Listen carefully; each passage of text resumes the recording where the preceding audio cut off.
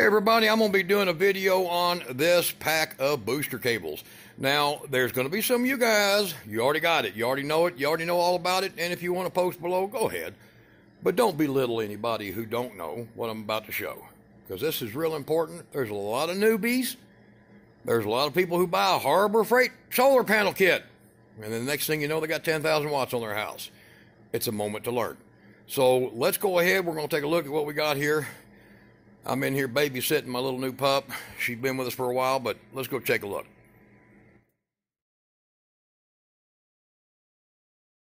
All right, guys, y'all look at this right here. You seen that picture in the beginning of the video, the stamp, whatever the hell you want to call it, thumbnail.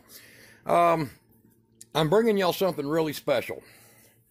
Now, right here is a set of booster cables. 4-gauge, bonded wire. You know, that means 2 strands stuck together. And it is 20 foot of 4-gauge for $20. Now, it says it's got 300 amp capacity. Now, we're running into problems with that because we just got back from putting a guy's house out, or shop building, and garage, I guess you'd call it. And the only thing that these cables don't come with is the truth. But I want y'all to know something, that if a product like this has got a UL listing, that's kind of a permanent install or appliance item, which these are not. And the second thing is it's designed to meet or exceed SAE standards. And I'm going to call total bogus on that. Now, there's terms that you need to know. Terms that my friend's friend did not know. His name is Jerry. Hey, Jerry, it's about you. Hope you're not still smoldering. These are terms you should know. Copper-clad aluminum, Lumacoat, temp, load, rated. European, sometimes America, pretty common in some places. Copper-clad aluminum is aluminum wire that's annealed, soft, and it has a very microscopic thin coat of copper on it. It's called Look at Me copper. It's not real copper. And it's actually made generally for speaker wires, because aluminum, copper-coated aluminum and speaker wire works really nice. So let me get the box out of the way, and I'm going to pull these wires up here. Now, before you go too far in the video and get pissy, I want to show you something here. Now, this is real copper. You see that? That's very real. And if you guys are going to put in wind and solar stuff or any kind of big DC amperage, you have to get this. Don't be stupid. Don't do what this guy I'm going to explain did. And this is Temco, Easy Flex. This stuff can get up to like 300 degrees and not catch fire. That's the smart thing. Look under the video. I'm going to put you a link to where to get Temco at the best prices, because I don't want you guys to do what this clown did. Jerry, I'm calling you a clown like I did over there this morning. So he has thought he was going to run. I told him he had to have 4-gauge, 1,000-watt panel, you know, 4-gauge.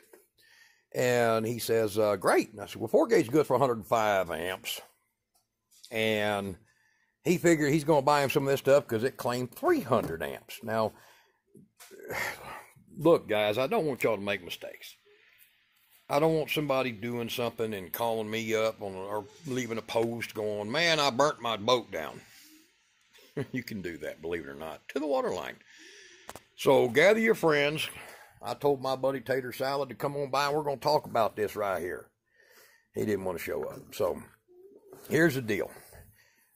Nowhere on this wire can you visibly easily see where it says copper-clad aluminum.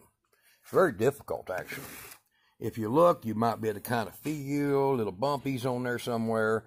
And if you're real careful, you might see some faded lettering in there somewhere. I'm not seeing crap. It's supposed to be posted every so many inches.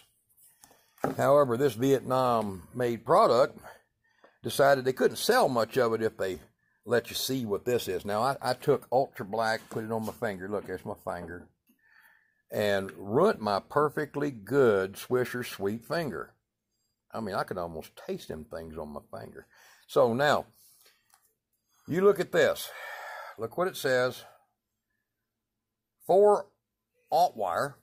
Okay, that's a gauge standard. stranded standard right there and all that jazz. Now, 300 amp. This is almost like some ass clown in Missouri is selling you this wire. It's made in Vietnam, why not?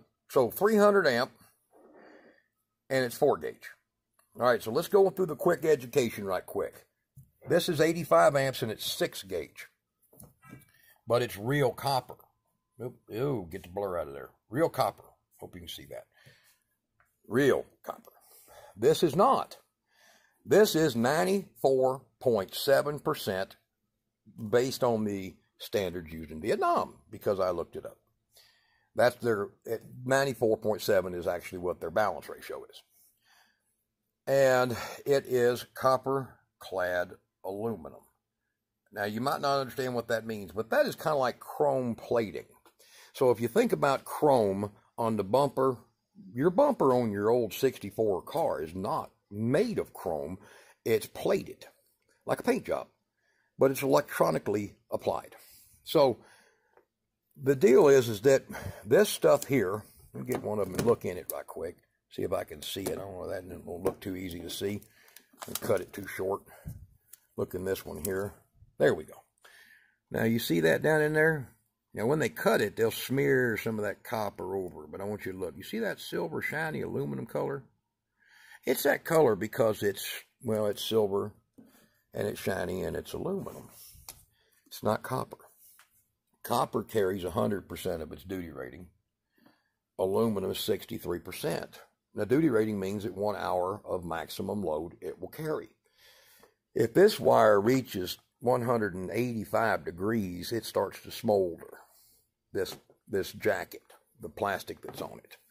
This over here can probably burst into flames exceeding 450 degrees. Now, that's the reason I put the link below the video, because as you can see here, I am proud of Temco, because every big job I do, I use this. Look at these rolls. Now, yes, you're going to have to give up a couple of cheeseburgers and a couple of Schlitz malt liquor lights to buy the real wire. But compared to the fact that we just expelled 4 more fire extinguishers into the attic of his carport or garage, his garage, this evening, because the fire department couldn't come back in 15-degree temperature,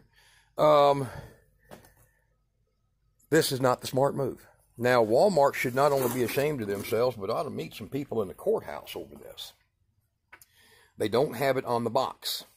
It should say copper-clad aluminum on the box. Now, my boy, that kid right there, with way better vision than me, because I weld a lot, but don't worry, he'll go blind too. He welds. He looked all over that box, and we looked all over this supplied safety tag. There is no CCA mention, and until you take and rub some kind of carbon black or something into this, I mean, you can't even feel them bumps. There's hardly nothing there. You don't know this is copper clad. And it says down to -40 here. Over here it says -25. But I want you guys, I value the people who watch my videos. I value the people who see me wire stuff right. Look at all them inverters, okay? I value that because I want you guys to be able to do this on your own. All right? We try to get sponsor money for these kids in schooling. That's why I put the link for this stuff. This is at Augustin Foods.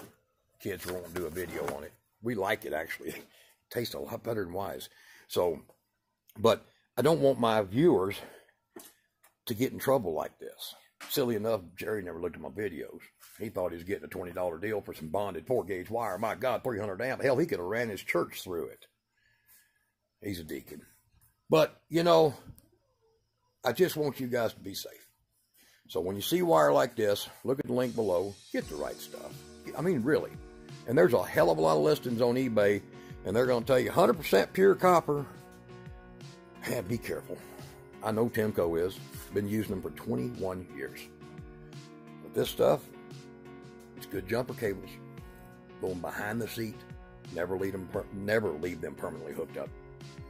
And if you're going to put this in something with a continuous draw, keep a fire extinguisher nearby. You're going to need it. All right, guys, y'all be good.